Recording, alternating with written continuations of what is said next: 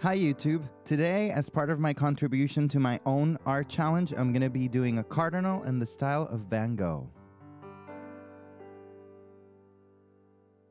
The idea for this challenge came from a piece that I did last year as part of another artist's challenge.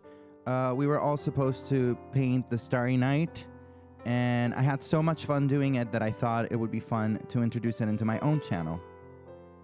I'm starting on an 18 by 24 canvas straight out of the packet. I haven't gessoed or primed it. All I did was I copied my reference photo in using watercolor pencil, and now I'm gonna start to incorporate some of Van Gogh's style into it.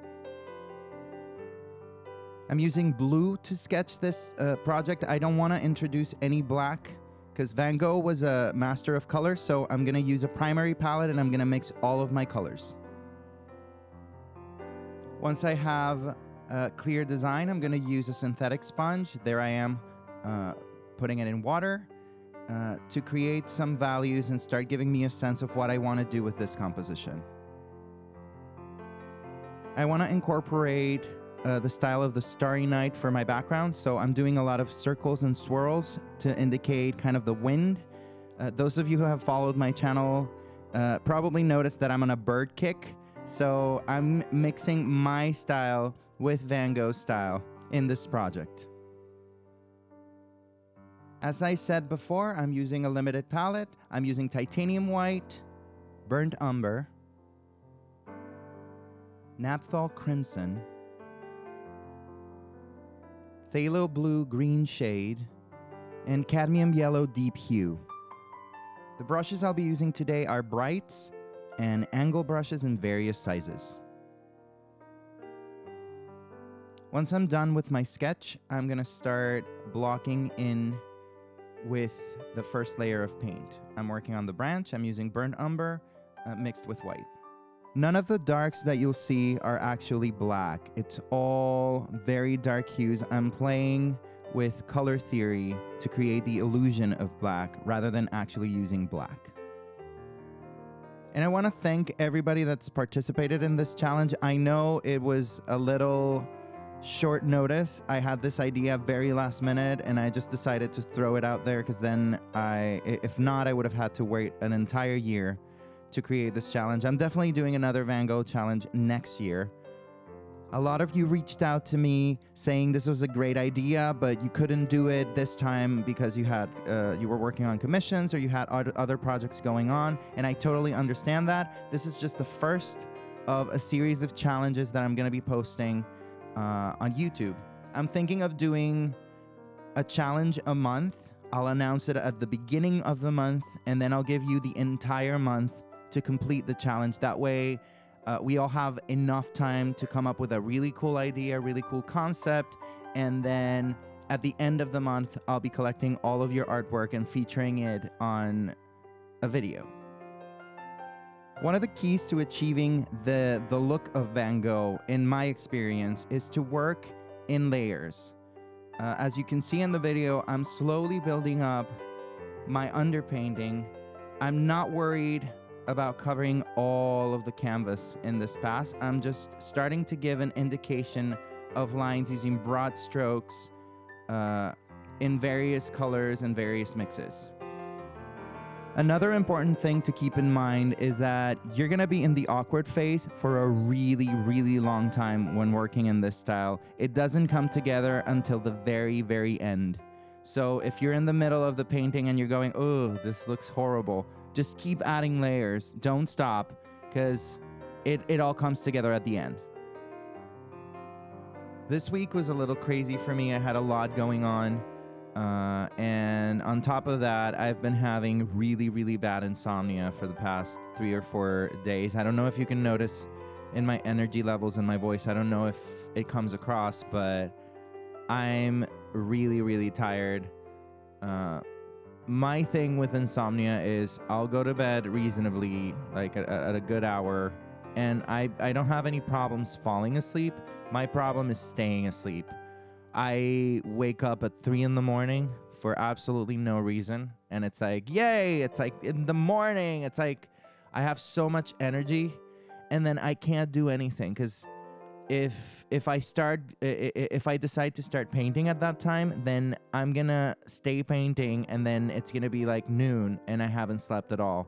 So all I can do is just stay in bed and try to fall asleep again. That usually happens around 5 in the morning. So then I sleep from 5 till 10. So then I can't do anything in the mornings. I'm lucky that I work in the afternoons, so it doesn't interfere with my job at all. I have plenty of time to recover before I have to start teaching.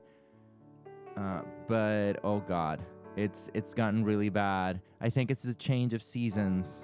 It also affects me.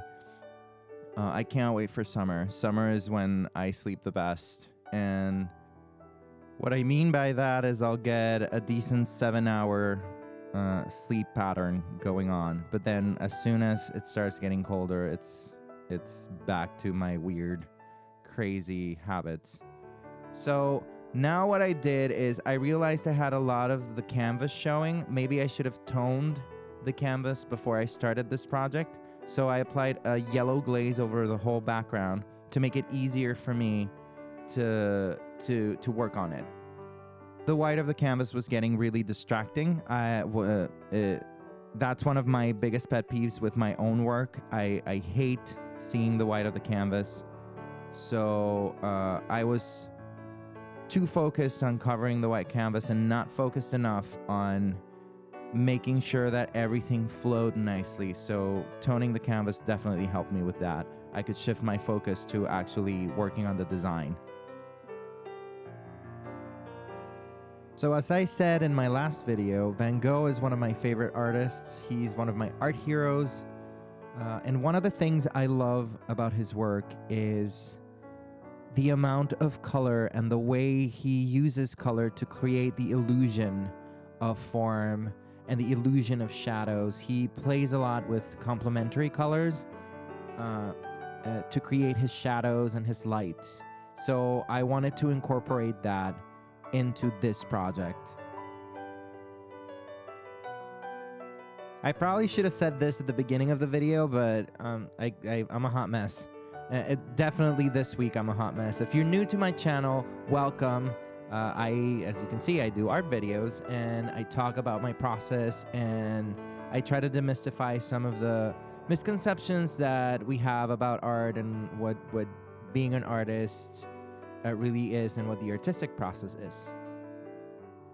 So now the other thing that really makes this look like a Van Gogh painting is the outlines. Van Gogh outlines everything in his subjects. If you look at his paintings, you'll see a very bold outline in all of his shapes and all of his forms. Now that I've incorporated that into my subject and the leaves, it really starts coming together. At this point, it's slowly coming in together. I still have big chunks of color, mainly in the bird, that I need to address. But first I need to really define what's going on in the background and make sure that that won't compete with my subject. One thing I'm sure not doing on this one, and I might rethink about that if I try to do another piece in Van Gogh style, is I'm not doing any impasto. Van Gogh used a lot of paint. You can definitely see it. If you've ever seen a Van Gogh in real life, you can see the texture from all the amount of paint that he uses. I did not do that in this project, but it's something that I want to start working with and maybe incorporating into my own style in future projects. This project took me 4 hours from start to finish. It was a relatively quick project for a piece of this size, especially for me. I usually, when I work in bigger styles, and even though 18 by 24 isn't really that big, it's leaning towards the bigger side. I tend to spend between 8 or 10 hours on a piece. And obviously the bigger the canvas, the more time I will spend on it. But this style really goes on pretty quick. You work very, very fast and very aggressively, and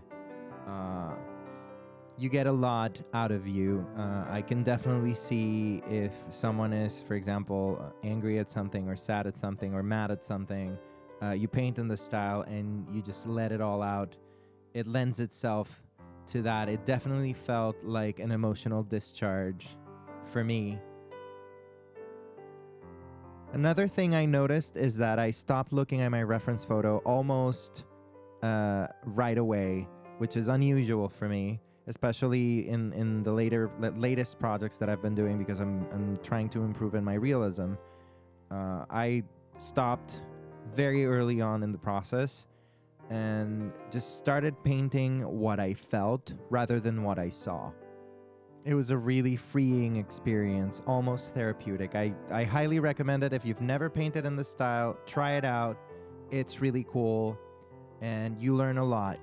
I certainly feel that after painting this, I have a better grasp at how to use complementary colors to create my forms and my shadows and my values, rather than relying on creating a grayscale underpainting and then glazing over it. And I'm not saying that doing grayscale studies is a bad thing. I'm a fan of it. I actually use it a lot in my work, especially for commissions. When people commission me to do portraits or pet portraits, I need to make sure that whatever I'm painting looks exactly like either the pet or the person. So grayscale is the easiest way that I've found to achieve that, and then glazing color over that. But painting alla prima is also a valid option, and this is not a style that I usually work in, and working in this piece, I feel like I have a better understanding of how to paint alla prima, how to just dispense of my grayscale studies and just put the color on the canvas right away. And I'm working on my final details. And that's it. I had a lot of fun with this project. I hope you enjoyed watching. Have you subscribed to my channel yet? I have new art videos every Thursday. Thank you so much for watching. My name is David Cavallin, and I'll see you guys next time.